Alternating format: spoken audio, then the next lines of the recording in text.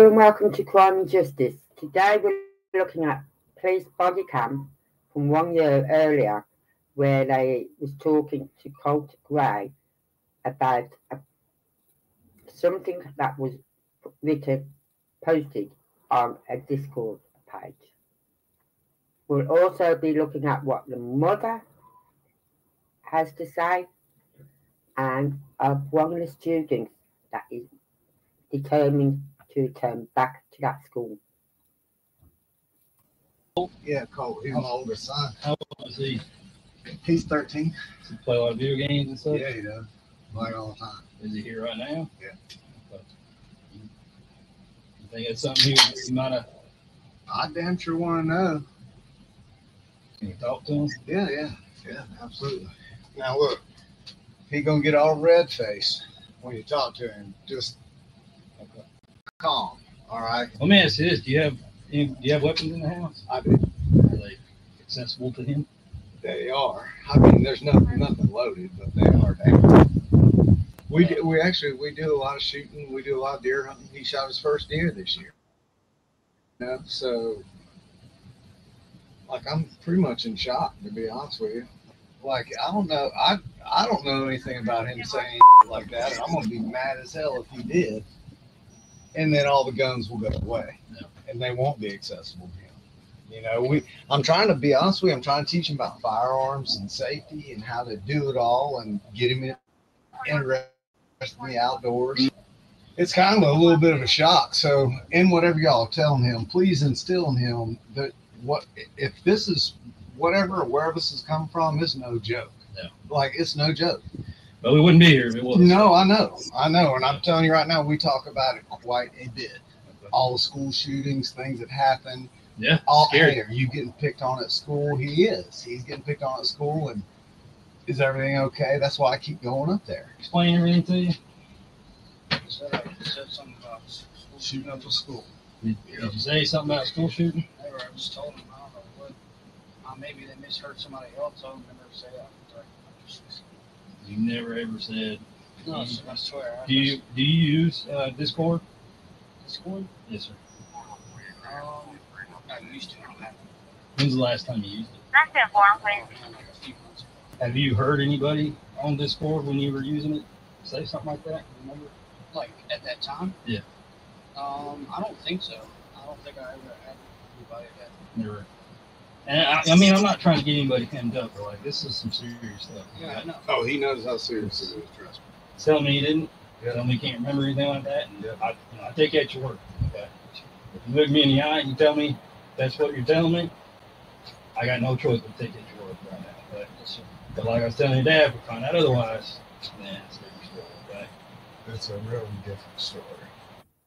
Right, so that was the interview by with Colt Gray and his father. The guns were accessible to him. What? This was a year before this mass shooting occurred. The guns were accessible to him. At that time, I believe he would have been, 13? Did you say 13? Can't be sure. Right? It would have been 13, so. 13! And had, oh look, I'll just get this rifle out the cabinet. Oh look, I'll just get this gun. No. Those guns should have been locked up from day one. Full stop. And I agree for going after the parents because the father, was at fault by not having those guns locked up in a secure cabinet or a safe or something like that.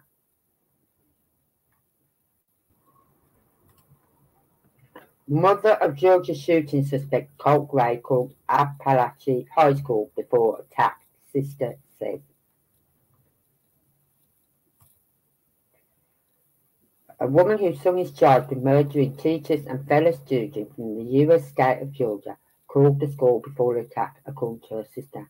Marcia Gray, the mother of suspected shooter, Colt Gray, 14, reportedly warned a counsellor at Appalachian High School about an extreme emergency. The mother of a teenager charged with shooting 2 students and 2 teachers at a Georgia high school called the school that morning, warning about an extreme emergency, according to a family member. Marcia Gray, the mother of suspected shooter Colt Gray, said she told the counselor at Appalachian High School in the town of Wanda to find her son immediately, according to Miss Gray's sister. Annie Brown said Miss Gray texted her, saying she spoke with the school counselor and warned staff of an extreme emergency before the killing.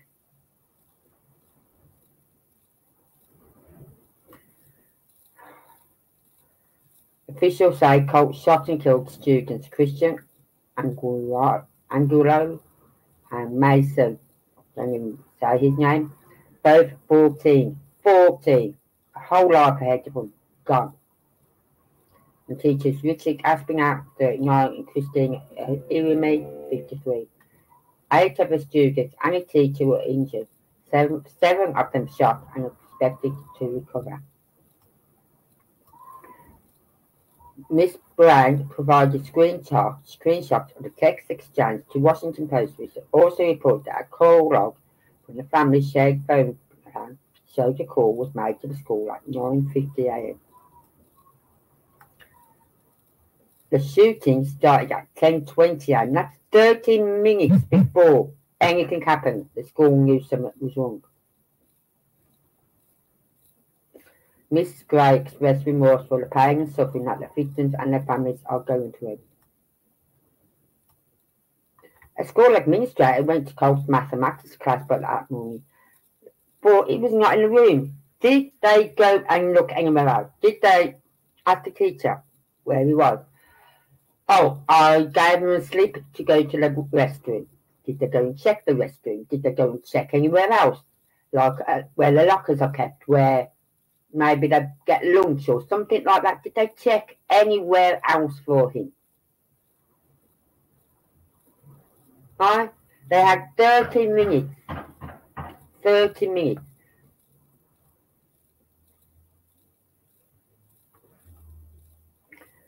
The mother of a classmate of Colt Gray said the shooting could have been prevented. Yes, it could have. The school failed them, that they could have prevented these deaths, and they didn't.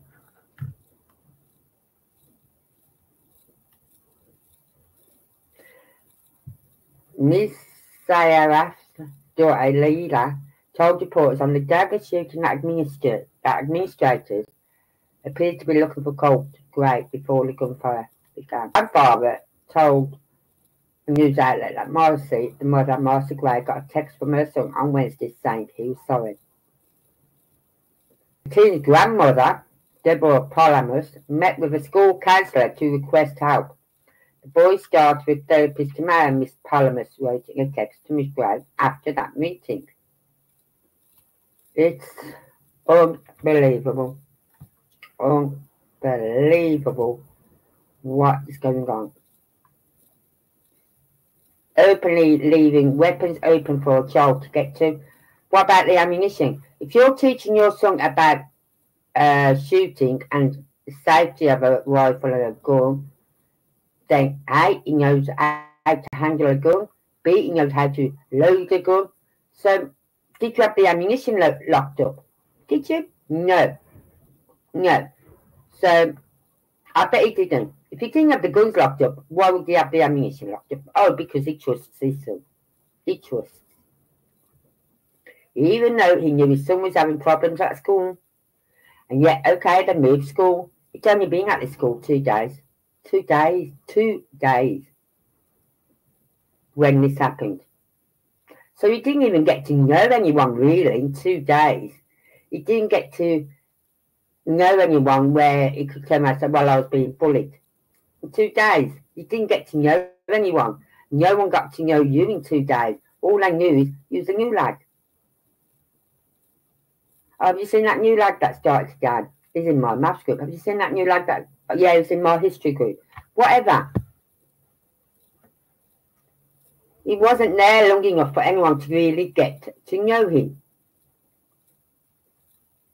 So you can't use that fact, oh, he was being bullied at school. He'd only been there 2 days. It was the second day he was there that he did this. brave teen who survived Georgia's school shooting, Colt Gray's rampage, vows to return to campus. I'm going back to my normal life. Good on you, sweetheart. Good on you. But what upsets me most is how she got shot. A brave teenager who was shot in the chest, wrist and arm in the Appalachia High School shooting plans to return to campus is released from hospital today after undergoing emergency surgery to reconstruct her wrist, which was shattered when her classmates shot and accused gunman Colt Gray opened fire. This is a young girl who plays the flute. Right, I'm just hoping it. You know what I mean? You need your hands to play the flute. So she's going to have a lot of therapy, a lot of work done on her wrists and arms.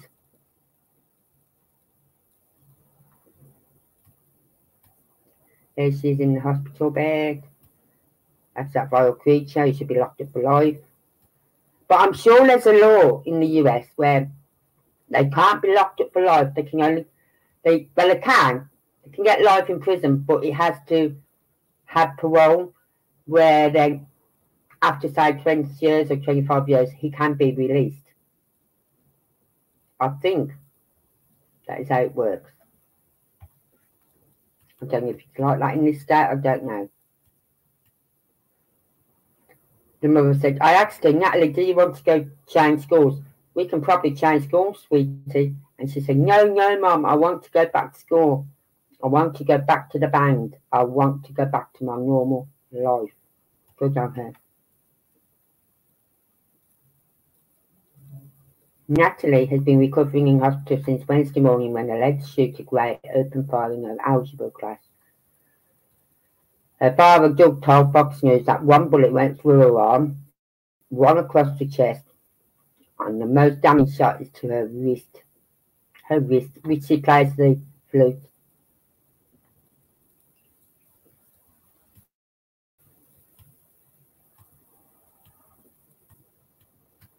Look at her. She needs both hands, and when you use your fingers, you're also using your wrists and your arms. You know what I mean? Good on her. In a GoFundMe raising money from Natalie's continued treatment, a friend of the family said the extensive surgery was required to save part of her arm and hand and included a total reconstruction of her wrist. Wow. The doctors and nurses have been amazing and loving, and we know that the road ahead for Natalie and her family is going to be long. The positivity of Natalie is beyond any words could express. Despite the situation, every day at the hospital we've seen a smile on her face. Positively, she is amazing. Beautiful young girl. I hope she can get the full movement back in her wrist and her hands and her fingers to play that flute again. I really do. Be heartbreaking for her if she couldn't. Right. This was just an update on this case so far. I haven't heard anything about any new court hearings or anything, but as soon as I do, I will put a video out. I might even go live. So, until then, stay safe.